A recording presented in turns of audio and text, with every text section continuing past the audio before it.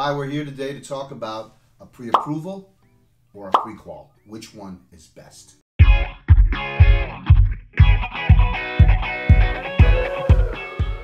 Hi, my name is Tim Carroll with Team TLC Mahar & Associates. We sell real estate. My team in Tampa, Florida. I'm here today with Patrick Storch to talk about Pre-qualification and pre-approval, what's the difference? what's best. Tim, thanks for having me. I'm Patrick Storch with the mortgage firm in Tampa.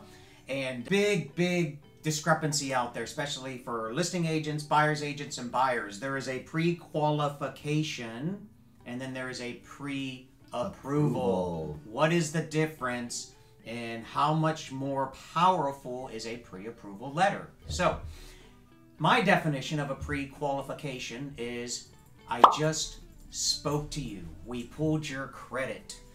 You told me how much money you make. Told me where you work, and everything looks good. Credit's good, verbally, everything's good. We'll issue you a pre-qualification letter, okay? A pre-approval letter, I've verified.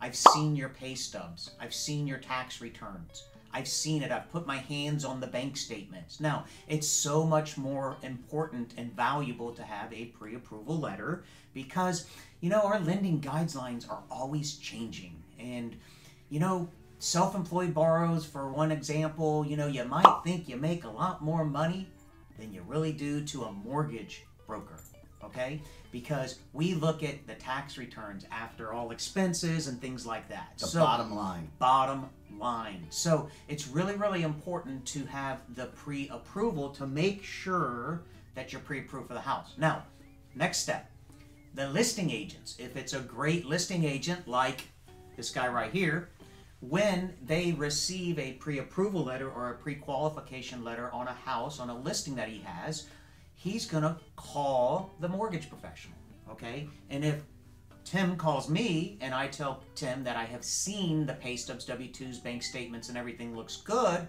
or if I say, well, they told me how much money they make and I haven't really seen anything, but it sounds good. I mean, which is better? It's that pre-approval letter, okay?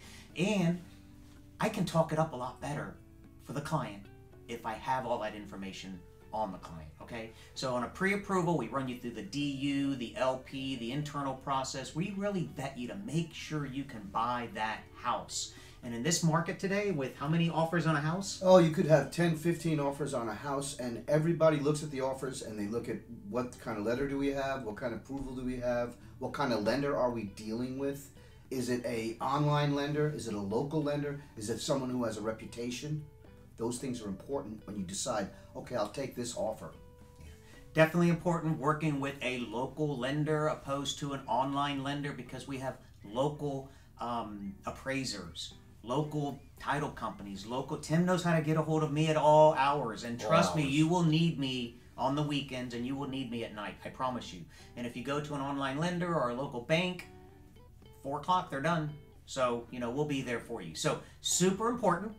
Pre-approval, much better than a pre-qualification letter. No doubt about that. No doubt about that. So I think that's it. I'm good. Okay, thanks for watching.